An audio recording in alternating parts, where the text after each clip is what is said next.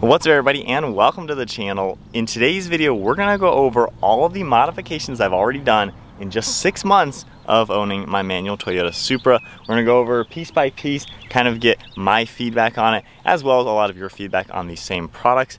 And at the end we're gonna unveil how much money is sitting inside this car. Now, for the most part, all these parts I'm gonna list, you can order them from our website. My brother and I started a website last year, and this year, once buying the Supra, we've really ramped it up, and we had a lot of fantastic feedback from all of you who have ordered products from our site. So we appreciate all of you helping us get this started. So first and foremost, we're gonna start with underneath the hood.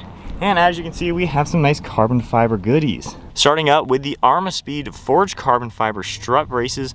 Those are gonna be about $420. Really nice, replacing the factory aluminum ones. We also have the KIES Motorsports upgraded charge pipe, replacing the cheap plastic one. That is going to run you about $300. And then I have Armaspeed's carbon fiber full air intake, which is around $800. I did have the MST full intake, which is about $534 for the identical setup. However, of course, had to go for some more carbon fiber.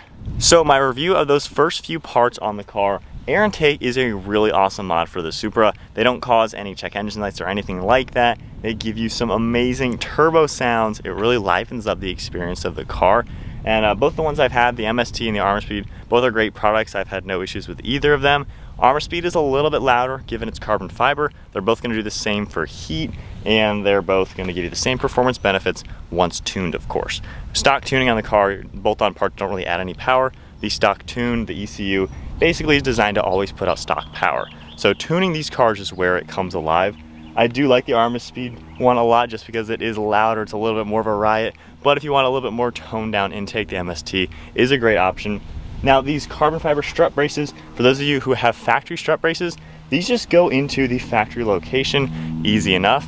If you have a 2020, these also come with bolts to actually secure them in place, since your 2020 won't have threaded holes on that strut tower. So a really cool product, and of course the KIES Motorsports charge pipe gets rid of that really crappy plastic one, and that way you're not gonna have any issues. Of course, once you tune it, add boost and things like that, it's just gonna be a better product. And it even has a port if you're gonna do nitrous or meth or water or something like that. So those first few mods are definitely a nice touch. Also under the hood, you can kind of see it, I have the MST high flow catted downpipe. You can see it right back there. That has been a very nice exhaust modification. That's gonna run you about $1,300. Now the catless version will be around $300. With this, there's no check engine light. It's been on the car for months now, no check engine light. A ton of you have already ordered this product, and same sort of deal. Seems like you all really like it as well. But that has been a fantastic exhaust upgrade to give it more flow, better sound. It makes a big difference, especially in person. And you don't have to worry about tuning the car if you're not planning to do that anytime soon. You could run the catless one on these cars without tuning. You're of course going to get a check engine light, but this is a good way to go if you want to keep things legal, keep things a little bit more simple, and once tuned, you're still going to get about the same power as that catless system. So that's been a really, really nice exhaust upgrade, and it's actually not hard to do on jack stands, super easy. Next up, we'll continue the performance mods, which is the rest of the exhaust system. So I have the AWE Touring resonated with the chrome tips. You can kind of see under here the mufflers, got the resonators and everything. This is a fantastic exhaust system coming in around $2,300. This is the most expensive version that AWE offers. They do have a touring version without the resonators, and then you can also get the track version, which won't have mufflers, and of course it's a significant price decrease. Now this exhaust sounds fantastic. It is something that the camera audio microphones cannot do justice. It is so good sounding. It's just got the perfect mature tone without making it sound noisy or loud. I am so impressed with it. Took a little bit to get the fitment spot on, but a few of you have ordered these already. Actually, quite a few of these have sold. And once again, you guys comment back after you buy them and say it sounds so good.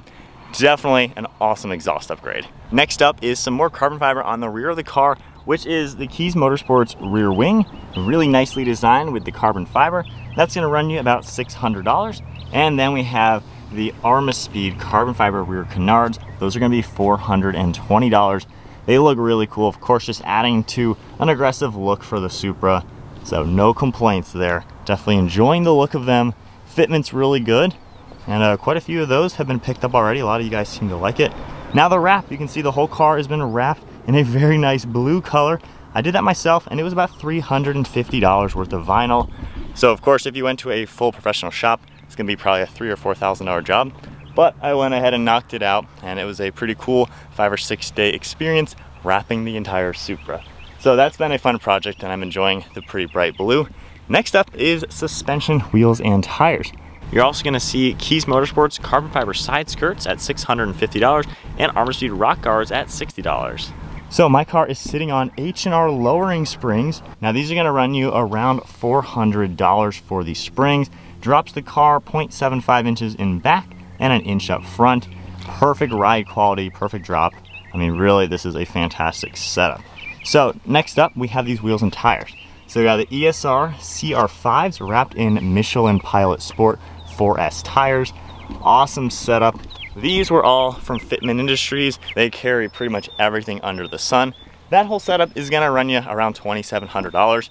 Pretty affordable way to go, quite honestly, for brand new wheels and tires and a custom offset to fit the car nicely. So that's been a very cool upgrade, and the car definitely looks good. We also have the AWE wind foilers. Those are $100 right here to make it to where I can actually enjoy the car with the windows down. That is a must-have for a Toyota Supra. And if we move to the interior, we have my GR Store carbon fiber and leather steering wheel. It is so cool. That's gonna run around 600 bucks. It will depend on what he's got in stock, custom making and stuff like that, but that was about how much that one was. And then we have from Seatbelt Planet, custom seat belts. This job is around a $300 job to get those replaced from black to the red. We of course have a $300 pedal commander underneath the footwell to really dial in the throttle response. Quite a few of those sell, and those are a mod. You have to try it to experience the benefit. So that leaves us with the grand total. How much money did you guys tally that up as you watched the video? So this car, as it sits, has a little over $12,000 worth of modifications. Honestly, nice chunk of change for sure on a $60,000 car. However, they truly do make the car come alive. Of course, it makes it your own. I love modifying a car and creating the car that I envision. Anybody can go buy a stock car and just drive it stock, which is perfectly fine. But for me, I want to customize it, make it my own. The way this car sounds, the way it performs, the way it handles, and the way it looks is something that, you know, I can look at it and know that my car is kind of unique compared to the next car. And with modification, that's why we love doing it. And these mods all really, really high quality. And we don't really want to carry things on our website that we don't like. That's why I love being able to test out the products, share them with all of you guys, and have them on our site. So it's really been a cool opportunity to have a website in addition to our YouTube channel where we focus on all these parts. So let's take it for now a quick spin, talk a little bit more about the parts, and talk about why it is so much more fun modified. All right, so 6 months later, 12 grand in mods. As you can tell, car sounds so incredibly nice. Man, the downpipe and the exhaust really added to the pops that the car makes in sport mode, and that intake.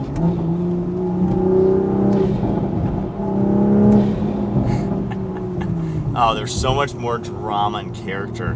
The one downfall with these Supras in the stock form, they don't really have that extra character. They do in some sense with the sport mode. I mean, it certainly tightens up the car, but it's missing some of that turbo noise and a little bit louder exhaust. It's not bad in the stock form, but when you modify it, gosh, it comes alive. And this is all stock tuning, so just the gurgles and pops have been amplified with that downpipe along with the exhaust.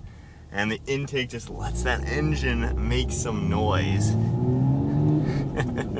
Now these springs and wheels, those really do dial in the handling just a little bit. The Supra, fantastic handling car, one of the best ones out of the gate. And when you do the lowering springs, it makes it to where it's a little bit more precise and hunkered down at high speeds.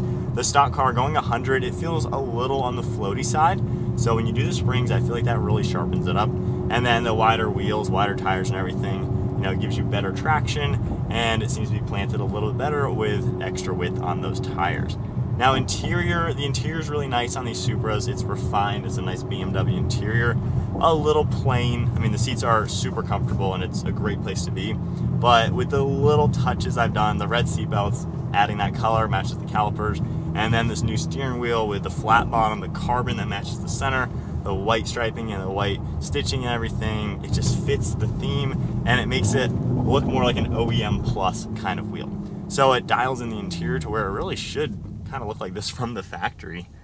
And then of course the wrap, you know, and all the little cosmetics, the carbon fiber bits here and there on the outside, you know, that makes it to be my own with my own taste and how it's gonna look.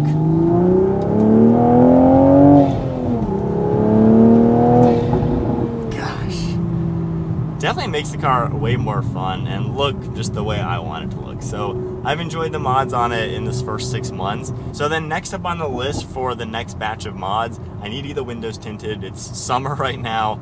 We're in a fishbowl, so definitely need to get that done. And then the last thing is tuning, you know, dive into that. When I made the video where I had this on the dyno, the way it sits with the bolt-ons to see, kind of get my baseline, I mentioned doing a JB4 or some sort of piggyback tune. There's been some mixed reviews on that with the manuals. Apparently some people have had issues, so I don't know if I'm going to go that route or not. For content wise, it would have been really cool to do the JB4, test that out, dyno it, play with it, and then go full ECU tuning. So I'm still kind of torn on what I want to do. Of course I need to mix, you know, more content is better than less content, so doing that would be beneficial for me. So I just got to see what the safest and best approach is for the car. When I do decide to do the ECU tuning, I'm going to have to ship the ECU, and it's going to be going to Europe, getting unlocked and everything, and we'll kind of see what that road is all about.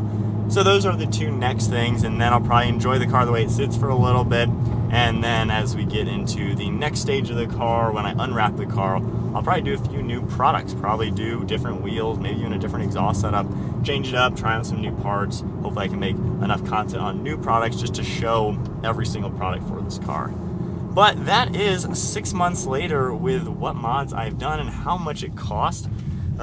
Pretty happy with everything overall. I think everything I put on the car made the car better, made it sound better, more fun to drive, more engaging, and a little bit more my own. So no complaints, very happy with the way the car is sitting currently. And once again, I'll have our website links down below if you want to view any of these parts for your car. I'm glad I'm able to test them out just to really tell you if they're good or not. And I think there's a lot of great products out there for these Supras. And I certainly had a fun time modifying my Supra. So that is it for today's video. If you enjoyed it, give it a thumbs up and hit that subscribe button. Throw us a thumbs up, and I'll see you all in the next video.